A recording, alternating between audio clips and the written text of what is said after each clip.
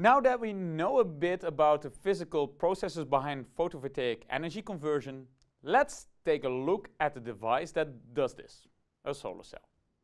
In the next few weeks we will go deep into all the operating principles of solar cells.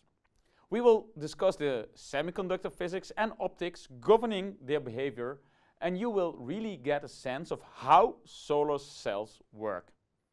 But let's start by trying to understand an important aspect of any electrical component, the current voltage or IV characteristics of the solar cell.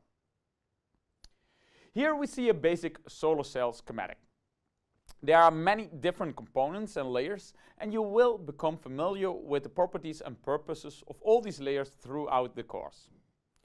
All you need to know for this video is that a solar cell can take energy from illumination and convert it into electrical energy in an external circuit. This video objective is to answer what. You will need to go through the rest of the course to understand why and how. In this video I will quickly explain to you what the current voltage characteristic of a solar cell is. We will try to understand some basic parameters of a solar cell. Here we can see a typical current versus voltage characteristic of a solar cell under illumination. We will delve further into how to calculate this curve in later videos, but now we can just look at some important parameters of the curve.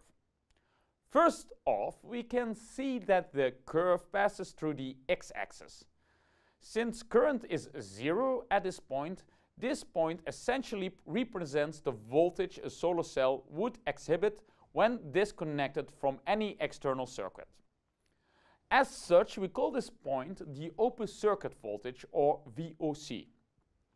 Similarly, we can see the crossing of the curve along the y-axis.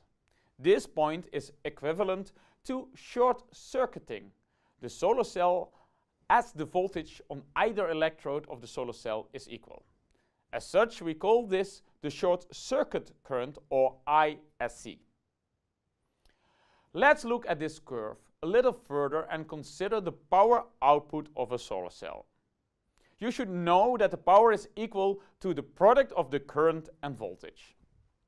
We will represent the product of the open circuit voltage and the short circuit current with a yellow box.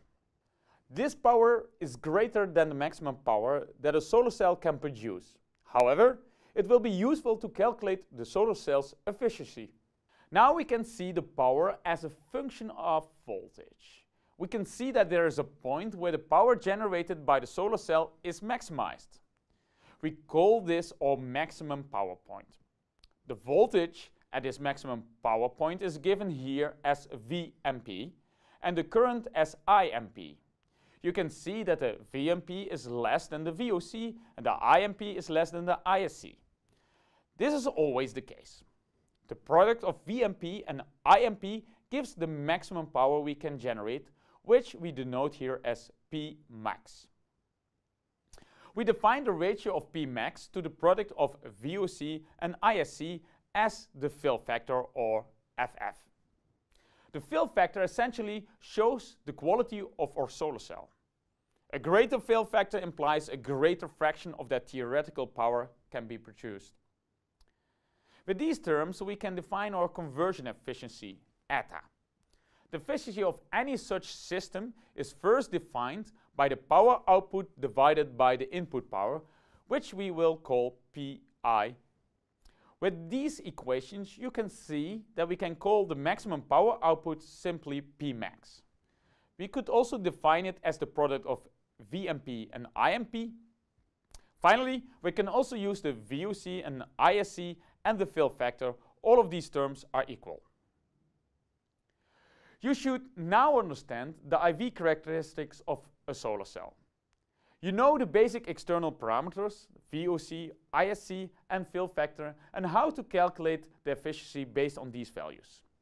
In the next video, we will learn how to model this IV behavior with electrical components in an equivalent circuit.